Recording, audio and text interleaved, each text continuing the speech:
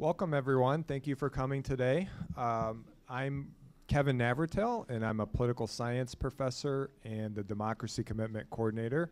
And I'm happy to be moderating this panel discussion today titled Inequality, Automation, Algorithms, Technology, a faculty panel. And this is part of our One Book, One College event. This year's book is Isaac Asimov's I, Robot. And the idea is that we pick out themes from the book and discuss them in events like we have today. I want to point out that everybody is sitting in a chair that had one of these evaluations that are in green. And if at the end of today's event, if you could fill this out for us, it would be very helpful to get your feedback. There's an area to put them in behind the little tree over here off to the side. So I'm very happy to be the moderator of this discussion today. It's an interesting discussion that I think Isaac Asimov would be very happy to know that 70 years later, we're still grappling with the implications of technology and what they have on society. And I'm very happy to be joined by this great faculty panel today.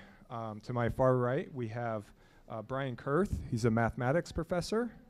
Directly next to me, we have Tish Hayes, who's a information literacy librarian. And to my left, we have Dr. Amy Williamson, who is a psychology professor.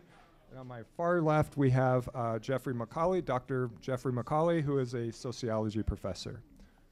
So to start us off, I'm going to ask each of our panel members a question, and then we're going to give some time to them to answer that. And then hopefully have about 20 minutes towards the end for any questions and comments that the audience may have. So to start us off, Brian, could you tell us what an algorithm is and how they might be applied to our lives? Absolutely. Good afternoon. Now, before I do that, I would like to address indirectly what an algorithm is by saying what it is not. An algorithm is not, despite the phonetic pronunciation of it, it is not an algorithm. It's actually something very scientific and useful all over the place. Lots of ways you can define it. I thought it was funny. I prefer to think of it most simply as just a set of instructions. Now, sometimes that's in computer code, sometimes that's in mathematics, sometimes it's just in pictures. Lots of ways you can present a set of instructions, a lot of things you can do with them, many ways you can interpret them. Let's see here. There we go. So some ways we apply algorithms in everyday life. Cooking recipes. Take a half a tablespoon of this, a cup of this, do this with it, bake it for so long at such and such a temperature, and poof, you should have something. Although when I follow cooking recipes, it doesn't always come out quite right. Although that's probably operator error on my end. Assembly directions. You buy some furniture from IKEA, and it comes with these pictures that we have to interpret as to how to build our furniture. Cake splitting. This was an algorithm I used as a child, and I didn't know I was using an algorithm. This was just what we did in our family. If you want to split a piece of cake with your sibling, one person cuts, the other person chooses, and that maximizes the probability that nobody is unsatisfied with their size of their cake. Driving directions. We use maps and Waze and Google Maps and all sorts of programs that use algorithms to give us algorithms how to get to where we want to go. And as I'm sure many of us know, they're not always infallible, but they're better than nothing in many cases. Rubik's Cube, the old pastime, is a series of algorithms. Many algorithms are out there. You can YouTube them, you can do research, you can take entire classes on the mathematics behind and related to the Rubik's Cube. There are many examples that are just pure mathematics. I'm sure everybody remembers long division from grade school, or perhaps in algebra completing the square, or reducing a matrix, solving equations, many, many more. If you search for algorithms, you will find a great, great number of them. Let's see, online shopping.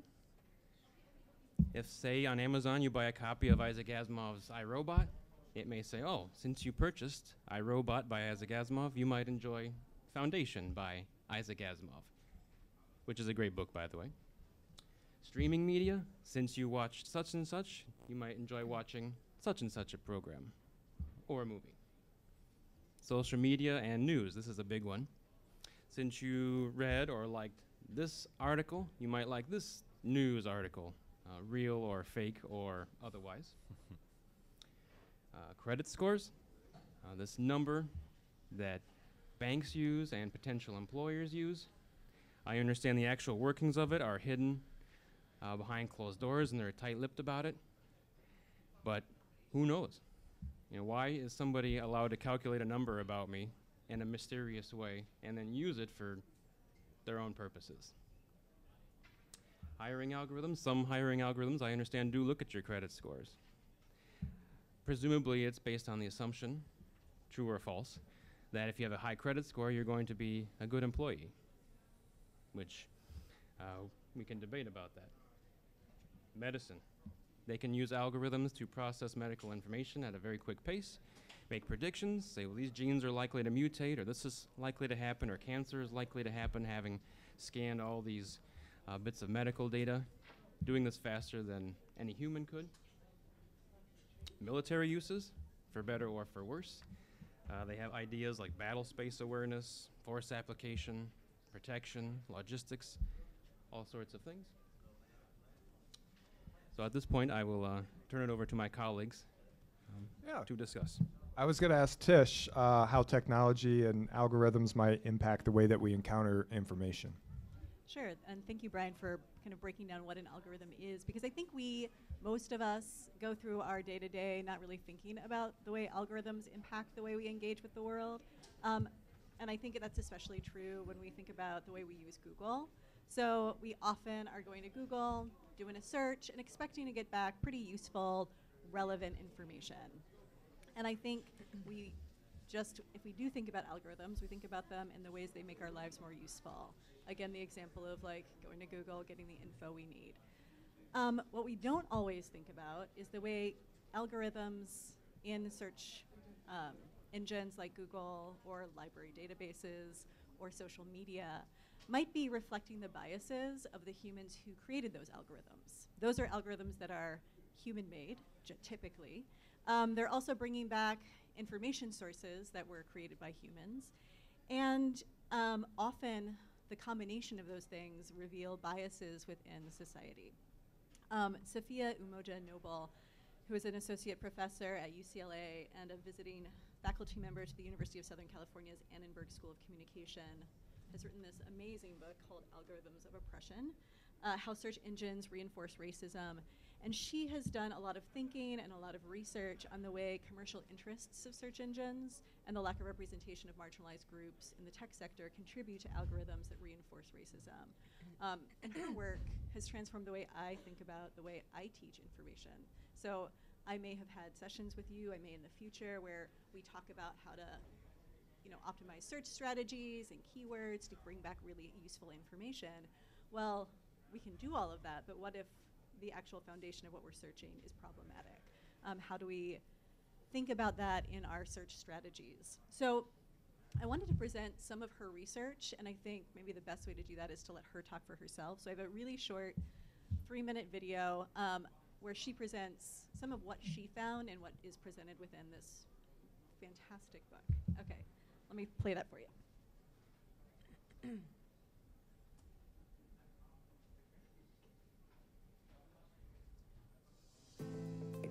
Hi, my name is Sophia Umoja-Noble, and I'm an assistant professor in the Annenberg School of Communication and Journalism.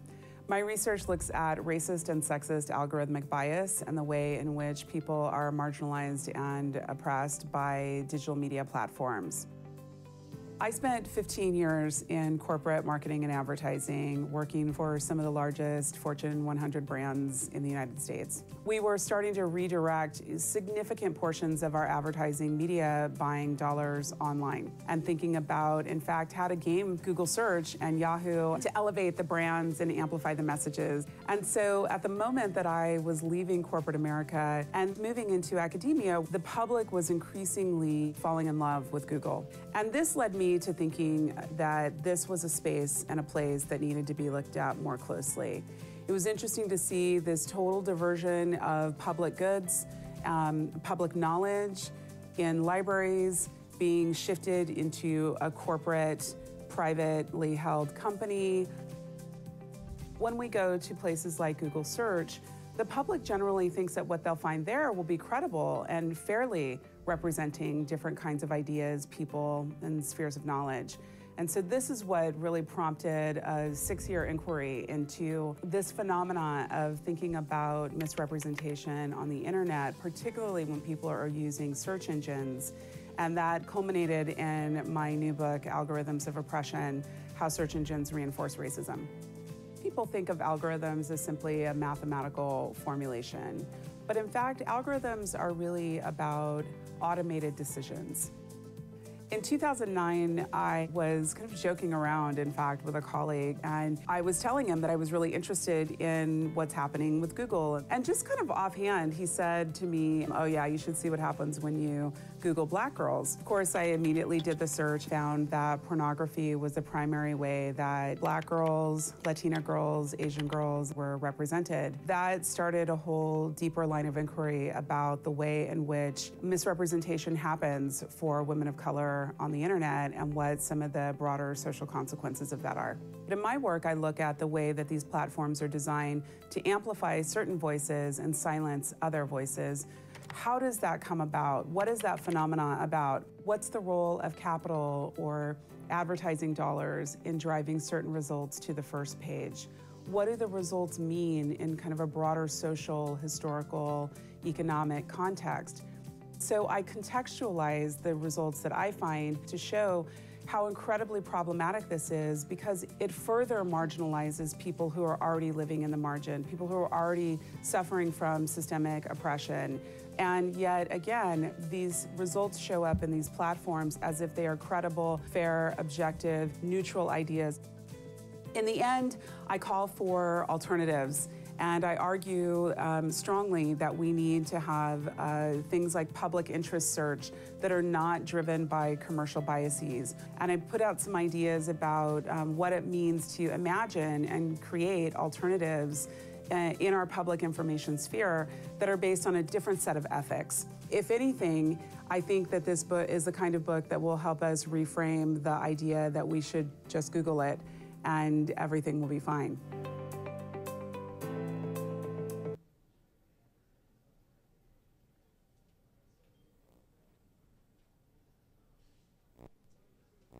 So thanks for letting me share that with you. As a librarian and as someone who, as I mentioned, spends a lot of time thinking about the way we engage with information, the way we search for information, her book was transformative for me. It made me think about the advice that I give you in classes. It made me think about the ways I search for information. And so when we're looking for information, whether it's for our personal use or research for a class, what we find often shapes our understanding of that topic, right? And many, for myself and for you maybe, we often go looking for information when we don't know about something yet. We're looking for information about it. And so if we are finding information, even if we're using like really relevant keywords, evaluating those results, we often don't have the context for understanding the information that Google might be providing to us. And so we need a better way to understand that context. Often that's through a class, through conversation with people who may know more than we do about that information. One of the most powerful chapters in Noble's book, and one that I continue to think about and helps inform the way I talk about information and information seeking, is she describes the process by which Dylan Roof, who is the white supremacist who shot up an African-American church in South Carolina, how he began this process of like kind of fueling his hate through the research that he was doing on black and white crime. And so Noble talks about that what didn't show up prioritized in his search results were crime statistics that reveal that most violent crime is intra-racially perpetrated, or that the exaggerations of black on white crime have a long history as part of a racist and anti-black narrative.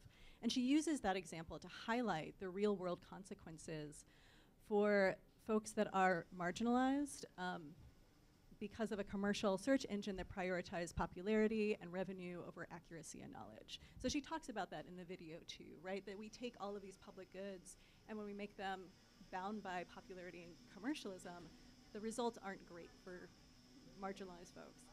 So she goes on to articulate some of the dangers of search engines in that they oversimplify complex phenomena, they obscure any struggle over understanding, and they can mask history.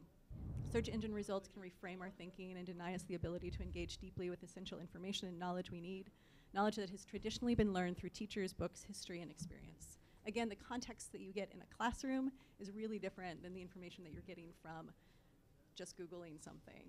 And so the internet, although it's popularly framed as a democratizing force, and it can be, providing access to information without interference or oversight of gatekeepers, Noble helps us see that there is a gatekeeper, that the gatekeepers are typically the people who are programming the algorithms. So these biases in algorithms aren't a new phenomenon. An example from an essay, Racist in the Machine, The Disturbing Implications of Algorithmic Bias, details a computer program in the 70s and 80s designed to screen applicants for medical school in the UK. The algorithm learned from the decisions made by staff in the past and replicated those choices. So in the 70s and 80s, women and people with non-European sounding names were not getting called in for interviews. So when machines learn from bad or biased data, they magnify human prejudice. So again, coming back to the ways we engage with information, whether it's through a Google search or our social media feeds, we need to be aware that the presentation of that information has been optimized for commercial interests. And those algorithms that are typically being programmed are being programmed by people who are the least marginalized and the most privileged. So what do we do when we encounter information in this way? We still need really good search strategies. We need good keywords, and we need evaluation techniques. So hopefully the things that we do in a library classroom are very relevant still.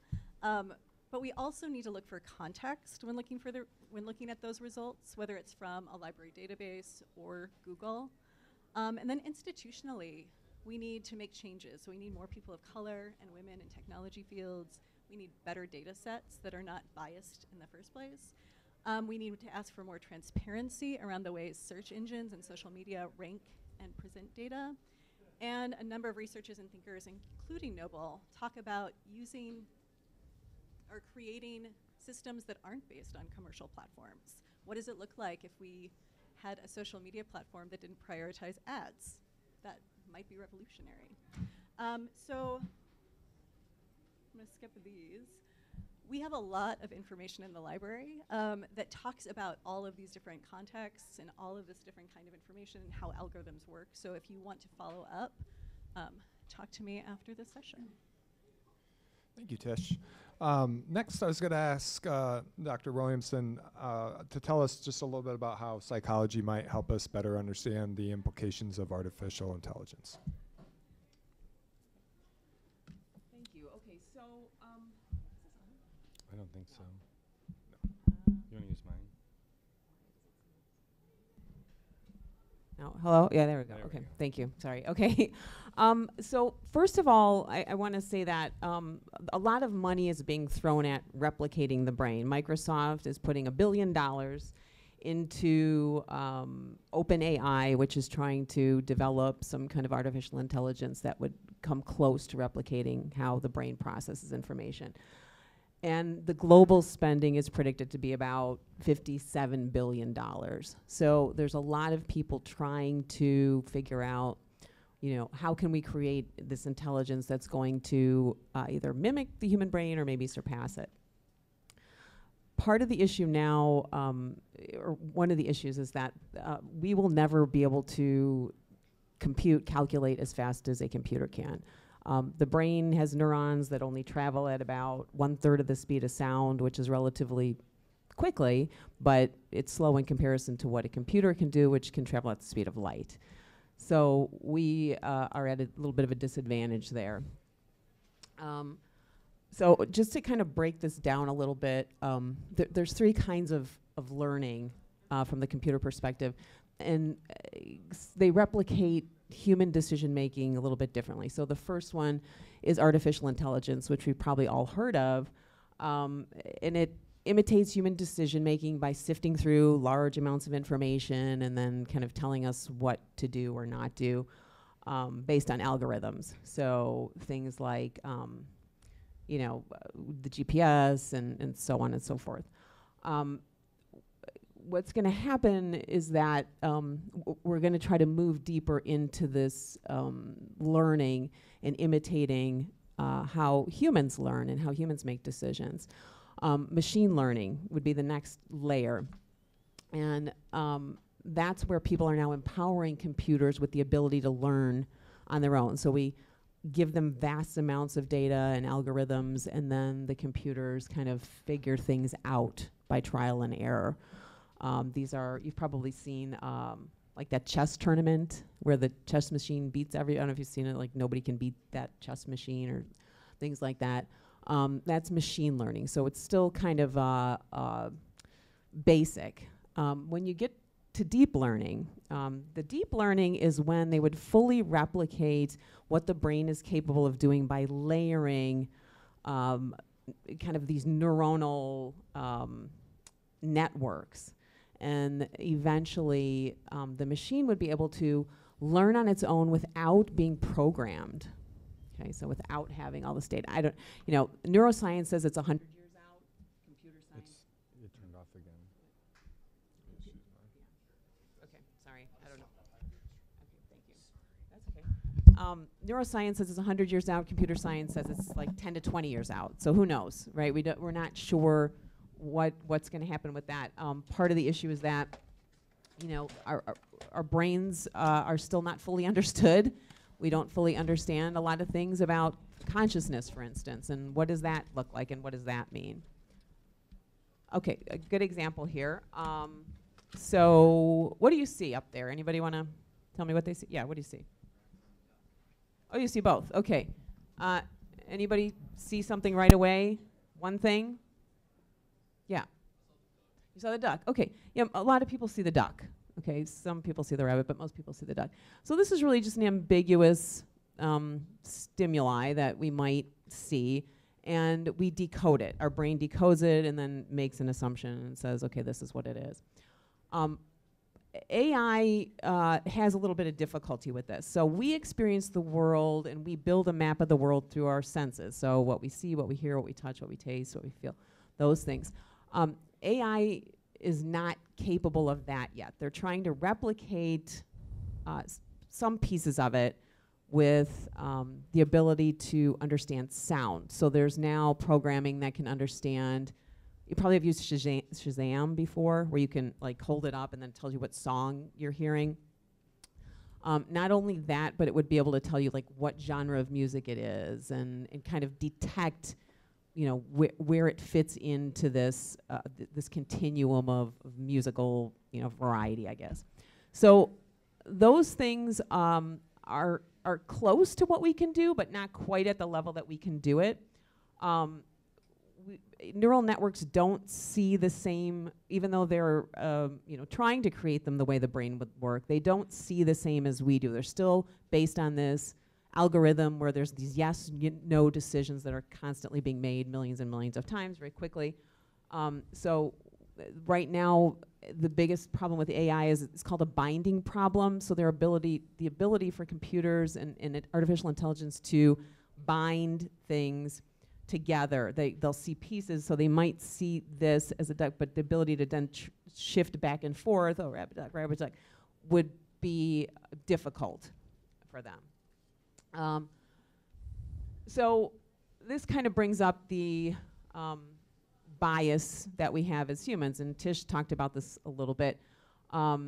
Everybody has different sensory experiences. We all learn differently, and so who is AI going to be modeled after, right? Whose perspective is it taking?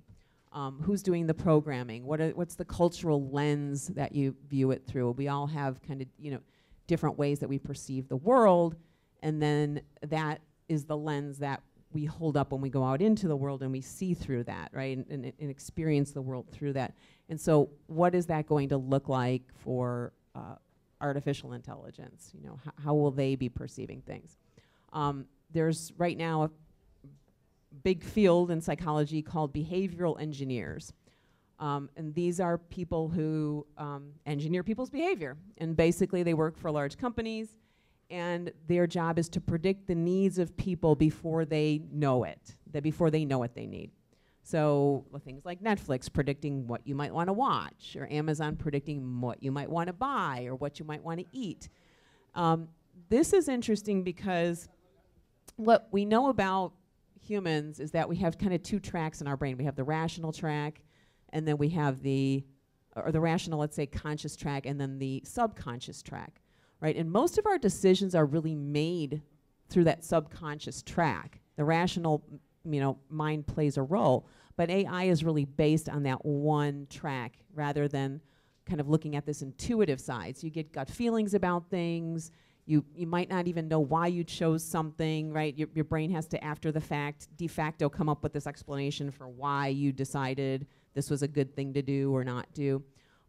So even though our rational brain thinks it's the CEO, it's really more of, the press that kind of puts together why did I do something after the fact? And we really don't have a good way to figure out how that's going to play out with AI, because building that in right now, again, seems like it's a long, far off event, but who knows? My specialty is not computer science, so I don't know how quickly that's going to happen. No. I thought your microphone. No. Okay. Another question Yeah. for you. Is that all one question? Yeah. that Okay. was- All right. So I prepared way too much information here to talk to you guys about. I think the other thing in terms of AI changing us is that one of the big, I'm just going to jump ahead to this quote, "Nothing vast enters the life of mortals without a curse." And technology and AI is that, right? It's this huge thing. And so the question is, what's going to come with that? What are we going to be dealing with? One of the big things is that right now people tend to feel fragmented. They tend to feel exhausted. There's this cost of effectiveness that happens with technology. And we're still grappling with that. It's happening so fast, we really haven't had time to grapple with a lot of these issues. There's rapid, dramatic change in communication. There's, how do you communicate with each other now? What kinds of conversations do you have? Do we trust technology more than we trust other people? There was a study in Vancouver with a virtual therapist. And the people actually disclosed 2 times more personal information to the virtual therapist than they did to the person. That's kind of interesting and kind of scary. That we would trust technology more. Anytime you look at your phone, you have all their different apps and you have all these different information coming at you. Most of us just trust what it says and believe it, right? Your GPS might say, turn left. You think, well, I always turn right, but the GPS told me to turn left, so there I go. And you follow the instructions of technology really without a lot of critical thinking about it, because it's easy and that's what our brains are wired to do. The confirmation bias piece is probably one of the biggest issues that will come up, and I think Tish alluded to that, which was basically that we begin to have these echo chambers, because confirmation bias is when we seek out information that we already believe to be true. So we're going out into the world and we're confirming what we already believe, and technology allows us to do even more of that, and that's an issue. I don't know how many of you are wearing earbuds, okay? The little white buds everybody's wearing now. But that's also kind of keeping people in this echo chamber, this loop of your own design, right? Where you're not really, you're interacting with the world to some degree, but you're interacting with your own stuff all the time. And as that becomes more and more common, what is that going to look like for us as humanity? Privacy, what do we want people to know? There's billions of bits of data about ourselves floating around out there that companies are capturing. And, who has access to that data? Right now it's a monopoly by very few large companies. And so they're using that information to manipulate our behavior, control our behavior, to have us do things that, of course, spend money that they want us to spend and so on. What? Say it again? Facebook, any of those, Facebook, Instagram, Snapchat, whatever you're, even just having your phone in front of you, all of those things are collecting bits of data every time you touch it, every time it pings, what is that, right? We're classically conditioned to respond to those things. And so it's changing us as humans. And what is it going to look like when we're relating to, non-human intelligence? Really, that's what we're talking about, is what does non-human intelligence look like, and how are we going to relate to that, and how are we going to deal with it? And it's coming up really quickly, and I wasn't able to find a whole lot of information on who's regulating this. It's just kind of wild, wild west out there. We're just going to figure it all out after the fact, and that can be really dangerous. I think that the one of the things that I thought was probably the scariest. I'm just going to jump here. Here's your pings and your bings that get you to react. Here's therapy. Will be kind of reduced to we'll be texting each other instead of actually talking to each other. But this data, it's not going to make sense for me. I'm just going to kind of break it down. So there's something called predictive policing. Has anybody heard of that? Predictive policing? Okay. So basically, it's a new technology based on algorithms where, we're going to now predict where is the crime going to occur? Who's going to be the one committing the crime? And when you look at this data, what you'll see is that the algorithm was twice as likely to label black defenders as high risk, who did not reoffend. The algorithm is wrong, but we're trusting these things to make these decisions and to do these kinds of activities for us, and it's going to create a lot of social issues, right, if we don't get a handle on it. So not to be like scary about it, but I think that there's a lot of things that we can start looking at to help to manage some of these issues. Okay, Thank you, Dr. Williamson. And now we're going to turn it over to Dr. McCauley, and he's going to talk about some of the winners and losers with technology and algorithms, how it might perpetuate social inequities. All right, thank you, Kevin.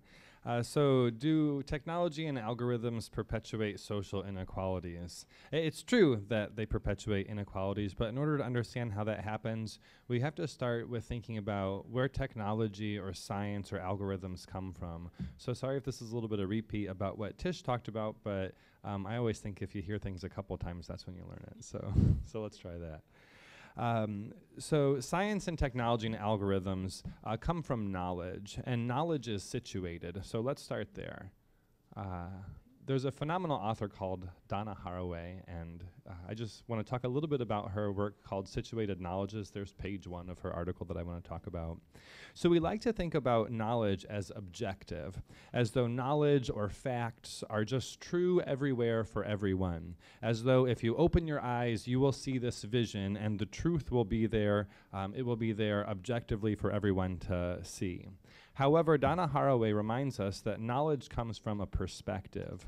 The vision or types of knowledge that are given the most credit in society often come from white and male eyes.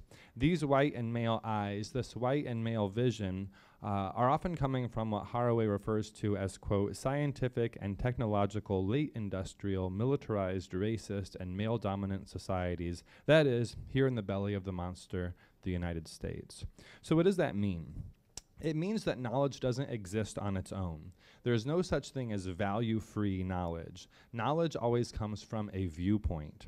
Knowledge comes from a specific context. What it means in that context can differ from what it means in some other specific context. Knowledge emerges from a specific social, cultural, historical context, and the context dictates what knowledge can emerge. In other words, knowledge is situated. Social stratification influences the types of knowledges that are produced and perpetuated. Social stratification just means social inequalities. So the social stratification of a society dictates whose knowledge comes to the fore, whose knowledge is seen as worthwhile, and whose knowledge is sought after.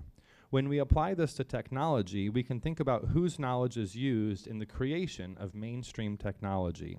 To think about how technology perpetuates social inequalities, I have a couple examples I want to focus on, and they are photography and, since our book is iRobot, robots. So photography and robots. So I want to spend a second just talking about color photography. Color photography was developed by white people with white people's skin tones in mind. For a long time, Kodak was the only name in the game for developing photography, color photography. When you wanted to develop the film, there was a whole big process that had to happen. The brightness and hues and saturation all needed to be adjusted every time. So you know how when you go, if you post an Instagram and you can edit all your things and move the thing this way and that way and change all the different pictures that you want to post, that had to be done for every single image on every single roll of color film to produce the color pictures when color photography first came around in like the 1950s.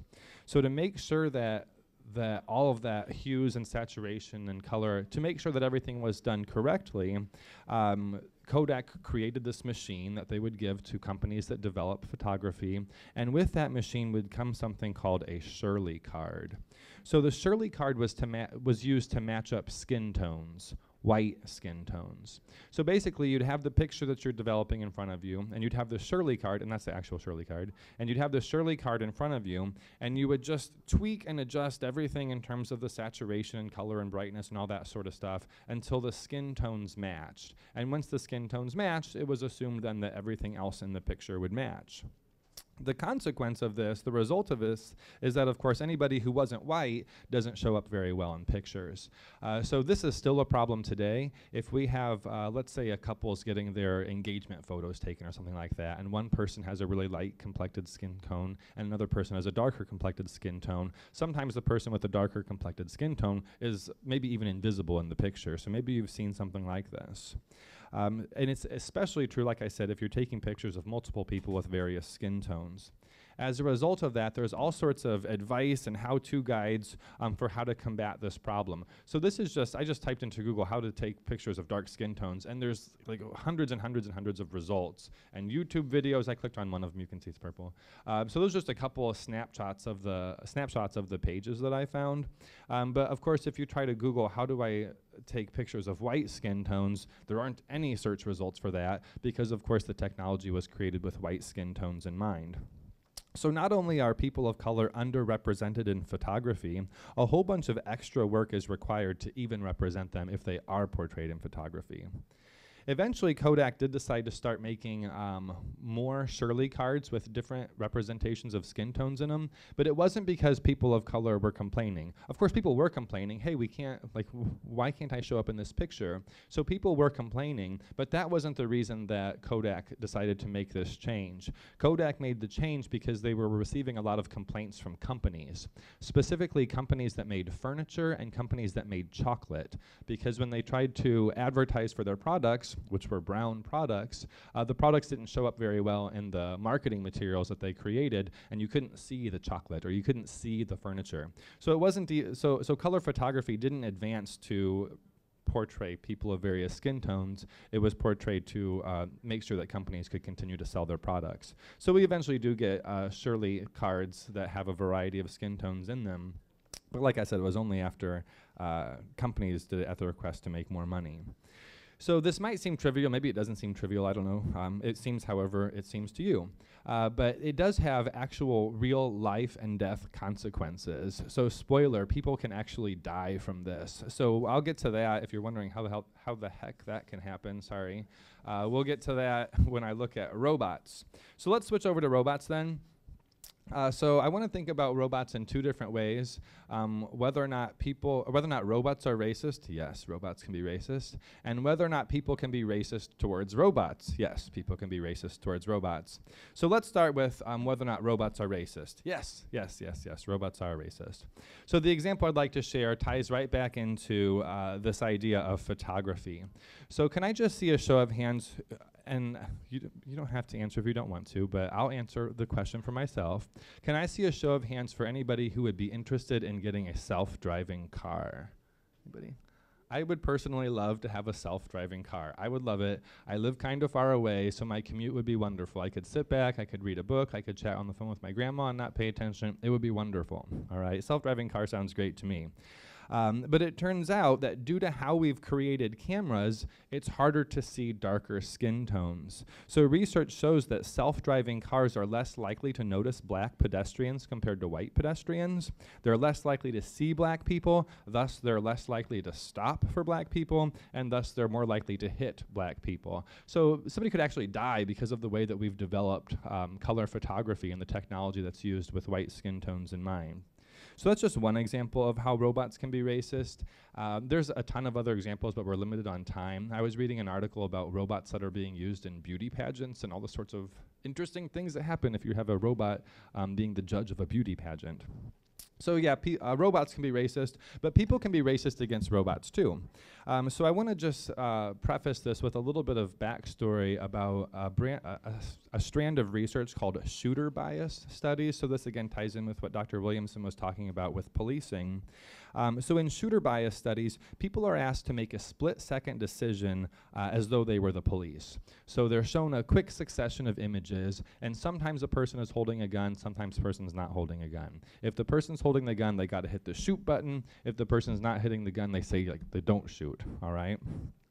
And from these shooter bias studies, we can see it's very clear that people are more likely to hit the shoot button if it's a black person in the picture, more specifically if it's a black male person in the picture, regardless as to whether or not they're actually holding a gun in the picture.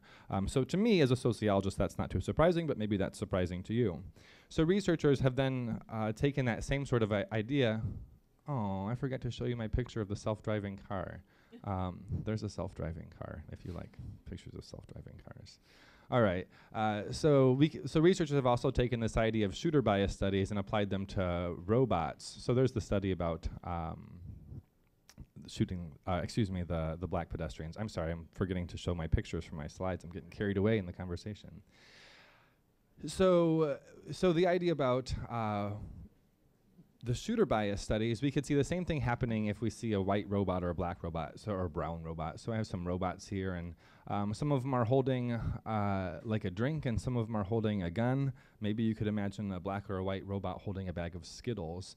The same research is shown to be true, that when a person, regardless of what the robot is actually holding, the person in the study is more likely to hit shoot when it's the dark-complected robot versus whether or not it is the light-complected robot.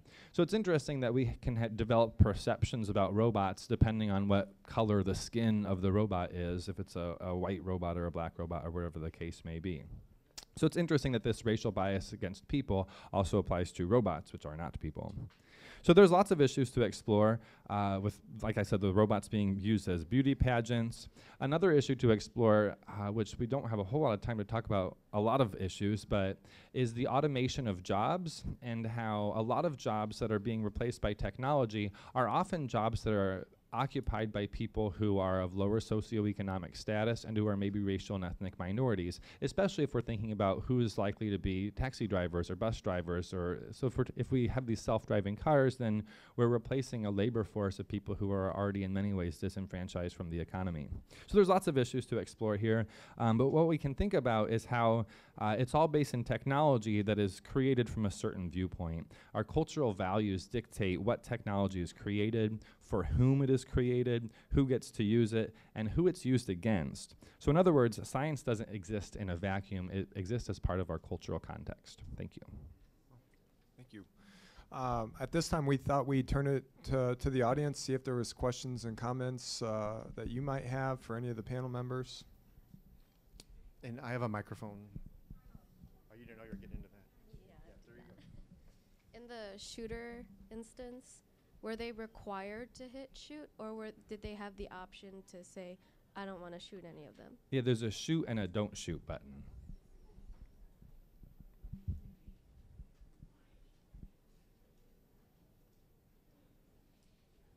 Thank you for the question.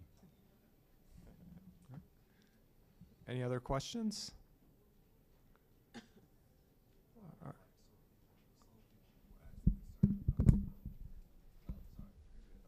Like, why are there so like few people concerned about the actual development of like AI, and like why are more people more geared towards going further with it than stopping and actually saying like, what are we doing? One answer that is that there's so few people and companies that are in control of what's happening right now. And there's just very little regulation in general of them, you know, Facebook and Amazon and those huge conglomerate corporations. There's no regulation there, and so why not do whatever we can with it? We can do whatever we want. And then we'll figure it out after the fact. Part of the issue I think there is that they're not as likely to be impacted by some of these things that we've been talking about, right? Because they're kind of in control of all this. So, yeah, that would be my thought. I'm reminded from a line from Jurassic Park where Jeff Goldblum says, sometimes scientists are so preoccupied with whether or not they did not stop to think if they should. Maybe that answers it, maybe not. A lot of the research that I've done, the people that are doing work that pushes against AI are people who are not necessarily like the majority in those fields. So women, people of color, they're the ones doing the research. And they're doing amazing research. I'm following a lot of scientists on Twitter that like are just super inspiring. But most of the people doing the research, doing the technology, like they are the people who are benefiting from all of this. And so I think it's, again, going back to Professor Noble's talk, like really we have to shift the focus to like who is doing the research and making sure that women and people of color are part of those conversations and the ones who are, you know, leading the research instead of basically white men who are benefiting from all of these advances.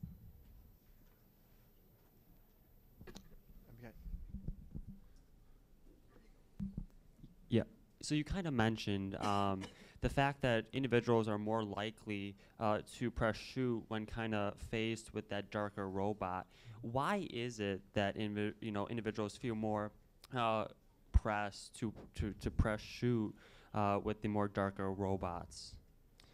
I think there's a number of answers to that question. I think you could use psychology to answer that question. You could use sociology to answer that question, and political science, and lots of different fields.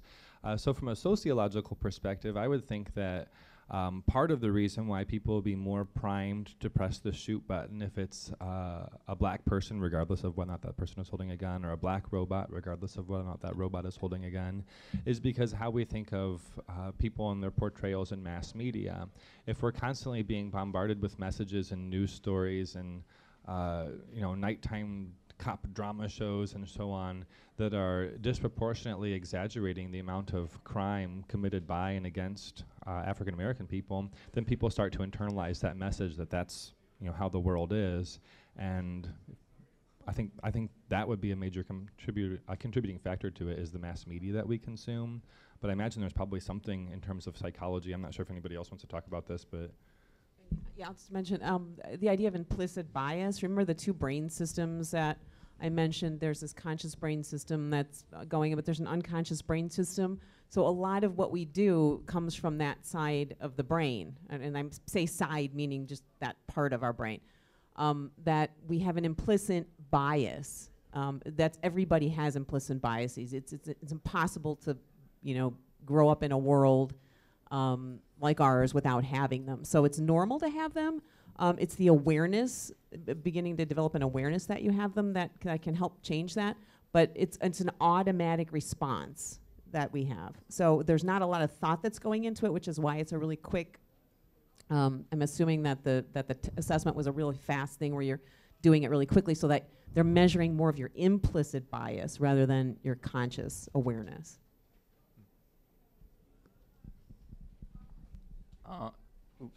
So I had a couple of questions. One was you talked about how I'm trying to make sure I get this straight. You talked about how there's need to be more people of color in science. I just want to know why does that matter? I don't know. To me, it shouldn't really matter. As long as you produce non-biased research, that's the only thing that should matter. And then you also talked about how basically the second coming of the technology revolution, how robots are putting people who are lower, poor people out of jobs. I don't really understand how that's also racist, because shouldn't that just mean they should need to know how to do something else in order to live? I don't really understand that. Tish, I think the first question is directed towards you. Is that right? Sort of, but I feel like your situated knowledge description is really the reason, and that's the reason that Sophia Noble gives for that. If you want to talk a little bit more about the situated knowledge. All right. I think that, in a perfect world, having a value-free science that has no bias, that sounds wonderful, but that just doesn't exist. So if we have lots of studies and research that are being published by white men, and white men are the ones who are earning tenure and getting grants to publish research and do studies and so on, then that's not necessarily unbiased research either. That's coming from a very specific position of power as well. So having other people who have other perspectives just enriches the field. In terms of the question about replacing jobs, yeah, exactly. Like if people had different educational opportunities to find more jobs, that would be a wonderful solution to the problem. But the fact of the matter is that not everybody has the same opportunity. So the jobs that are often easy to automate are jobs that are had by people of lower socioeconomic statuses who also happen to be, not coincidentally, racial and ethnic minorities. So when we're replacing those jobs, yeah, I follow your point. Wouldn't it be great if they could be trained to have some other jobs? But training costs money, and if tuition goes up so much percentage every year, not everybody can afford the same sorts of opportunities. I think your question is great. If we lived in a world that didn't have bias built into how science is produced, and if we lived in a world where everybody had the same opportunities to achieve their life chances, that'd be a wonderful world. Let's make that. Can I offer a thought about the implicit bias with like the photography example? Please do. So if you had a team of people inventing photography, working for Kodak, and those people all had different skin tones, the problem that you described, would we guess that problem would exist? Because probably someone who would be a part of that group who may have a darker complexion may be like, hey, you know what? You can't see me in this. That's a problem. And so that's sort of probably a very simplistic kind of example of the need for diversity in science, because then that situated knowledge has a range of perspectives, right? Where those people could speak up, given ideal circumstances, and say, hey, for my life, this is a problem. When you have only mostly white dudes, then they may not even have intention sometimes of having blind spots, but they do, right? And that Absolutely. comes through.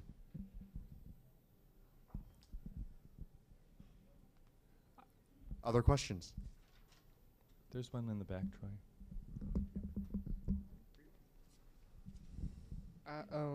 Do you believe that like bias in research over time will fade, or do you think it will be there till like forever? Is that Tish? That's a great question. I don't know. I think, like, as humans, we have all kinds of biases, and I don't know that there is a simple solution to fixing that, right? And so it plays out in both the way information gets produced and the way information is accessible, and it plays out when we go and look for information. So when it comes to research studies that are done in institutions, so like the people that are producing knowledge, right now there's an unequal system. So all kinds of research that gets produced that doesn't look at the lived experience of many people's lives. And so until we fix that, that's like the data. We just don't have good data. And then we're also, when we're looking for information, we're bringing all of our own biases and assumptions into it. And that's not necessarily always bad. It's just, it definitely impacts the kind of information we're getting back. So until we have a much better society and a more equal society, research is going to be, I think, at best problematic. One thing I'd like to add, forgive me, I was playing on my phone, I had to look up this quote. There's a quote from Martin Luther King, and it kind of applies here, I think. It says, "The arc of the moral universe is long, but it bends towards justice." So I think the more conversations we have along these lines, we get closer to that ideal. But I have to ask my math colleague, what's that chart that gets so close to the line, but it never, ever, like, it's just closer and closer every time, but it never actually gets there? What's that called? That's called an asymptote. That thing. So I echo my colleagues here. I think that bias will always be present, but I hope, naively or otherwise, that over time it will shrink towards zero. Even if it never actually approaches it, I think we can work and we can hope that it'll be diminished over time. And thank you for the question. Yeah, great question. And perhaps just to reframe a couple of the questions that have come up, I think that the author, Asimov, was somewhat of a positive optimist to maybe think about the progress that we've made, whether it be bias in research or, there was a previous question up front about well, why don't we just stop this technology and AI from being developed? What are some of the really positive developments of this technology and automation and so forth? And has it empowered us in taking away some of our decision making? You know, I'm thinking of Netflix and other recommendations on Amazon that take away so many decisions that I might have to make. Would any of you like to speak to that? There is an organization called ORCA, founded by Kathy O'Neill, mathematician. The book was on screen earlier. Who started a company whose purpose is to evaluate algorithms used by other companies. ORCA stands for O'Neill Risk Consulting and Algorithm Auditing. And it's kind of like the organic stamp for companies. They measure accuracy, bias, consistency, transparency, fairness, and timeliness. So it is an effort to combat WMDs, weapons of math destruction, as she uses in her book. WMDs could be described as being widespread, mysterious, and destructive algorithms in terms of their scale, their opacity, and their damage, and she's trying to counteract that by putting the cards on the table and giving companies tools to fix algorithms and evaluate them if need be. Well, please join me in thanking our panel members. We want to thank everyone for sharing their information, and thank you guys for coming today. I just wanted to remind